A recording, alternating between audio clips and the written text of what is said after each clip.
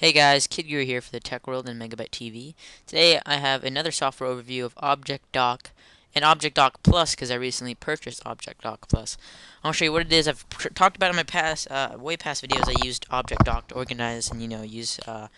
If you're similar, similar to OS 10's dock, it's not, it's nothing like. It has its own features and it doesn't have stuff like stacks and stuff like that unless you're using Rocket Dock. But I'm sure you get add-ons for Object Dock. But Object Dock is the Windows version of OS 10's dock, and it's one of the Windows' most popular dock programs aside from Rocket Dock. I used to find myself using Rocket Dock a lot just because it had the stacks feature and it had a lot of other stuff. But Rocket Dock is a free version, like I said, and Object Dock is also free unless you want to go for Object Dock Plus, which is about $20, which is relatively cheap for software. It does have its own type of stack type thing. It comes with cool weather widgets and has some other stuff that you can add.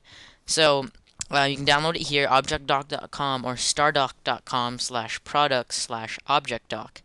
And it's on version 1.9 and has support for Vista and XP. It's really smooth, it's lightweight, it doesn't take up too much RAM or really no CPU at all. Now let's look at some features. Right here it says, first off, the world's most popular Windows dock program with over 3.5 million downloads. And Plus is the add-on version, that's not free, you have to pay for it. But the free version has no ads, and it works great. So, at the features, it's easy to use, shortcut organizer, simple drag and drop operations, and it goes on and on. And, just shows you what's new and stuff like that. So if you want to see some screenshots, here's some screenshots of Object Dock, and you get a lot of themes because it's run by the Win Customized community. Now, I'm going to show you the actual program now, or actually my actual desktop. So I'm just going to scroll down here, pull this down to my desktop, and that's my dock right there. So this is my dock, and as you see here, it does that zoom thing. Now my icons, I've customized them all. They're all folder icons for each application, and this is what a stack would look like in Object Dock Plus. So if I was to click it and just wait a second, and it loads out my applications, and I can just go right arrow, left arrow, and it'll cycle through, and I can just click I need to, and it'll open it. Now it has stuff like start menu, because as you see here, I'm hiding my taskbar, and I can open the start menu, my weather widget. And let's go into the configure options now. So for the configure options, I'm going to have to pull this down here, sorry. You have load object dock at startup, and I hide my taskbar. You can go to the miscellaneous options.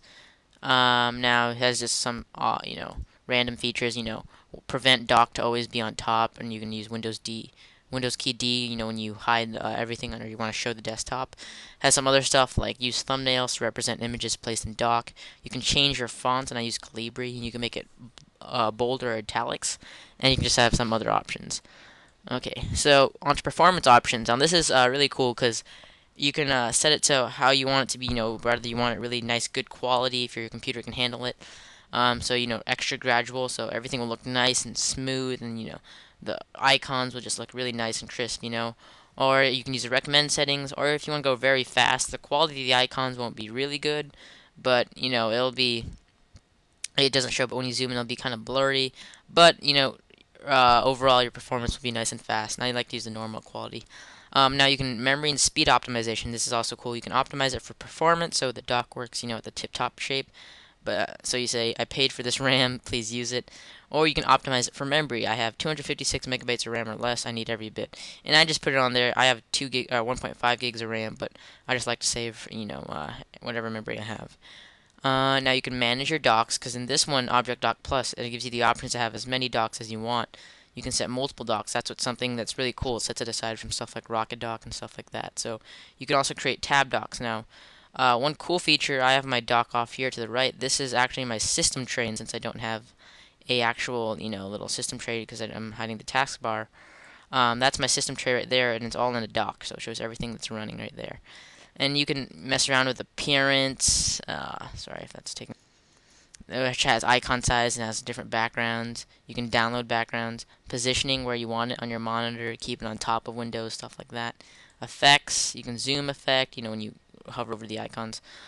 Quality and smoothness, again, you can mess around with that. And dock contents now. Display windows along with my icons. All windows, minimize windows only, non-minimize, stuff like that. Display system tray in my icons, and this depends on what dock you're messing with. System tray placement, so where do you want the system tray or minimized windows to show up. So like right here on the bottom, these three windows right here are all the windows I have minimized into my dock. and you can mess around with some other taskbar options. Now getting on to making other docks. When I say create a tab dock is really cool. So I'm going to show you what a tab dock is. And as it loads, a tab dock is just like how tabs would work. It's all basically a dock with tabs. It's really, really cool for workflow. So I can say rename this to general, and I spell general without the A there. I can name this one office, and one games, and that's basically where I can have one dock that manages everything, and I can just delete the other two, or I can add more tabs, whatever you want to do. And then this way I can just have all my applications sorted out, all my general stuff in here. Click Office and it would go all to my Office programs, maybe like the Microsoft Word suite or the Microsoft Office suite.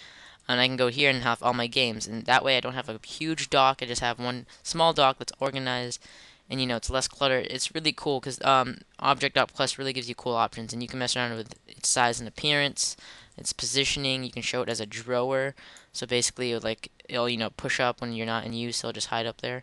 I don't know if you can see that. Sorry, let me drag up here, so you can see it acts as a drawer. Kind of just pulls out when you need it, and it just clings to the top of your desktop, and it's really, really cool. So Objectdock Plus, worth it. It's only $20 if you really are want to clean up your desktop, want to have some fun to use features. And if you love the Objectdock free version, you may want to invest in Objectdock Plus. A really cool application, has a lot of cool features. I just went over the overview of it, but a lot of cool stuff to organize, and organize your desktop, or icons, make stacks, make drawers, make tab docks. You can have like 5 docks with different stuff in it. However you want to do it, it's all up to you. So this has been Objectdock Plus software overview, and again, if you want to look at my dock down here, this is what it looks like. Just has some of my stacks and stuff like that, and then to my right I have my system tray dock, and since I'm not using an actual Windows taskbar. Anyways, guys, so thank you for watching this video. I hope you guys liked it, and rate it 5 stars if you liked it. Don't forget to comment as well, and if you're not a subscriber, go ahead and click that yellow button and subscribe. Don't forget to check out the website at adrianstech.com, and email me any questions or concerns at adrianstech@gmail.com. Thanks for listening.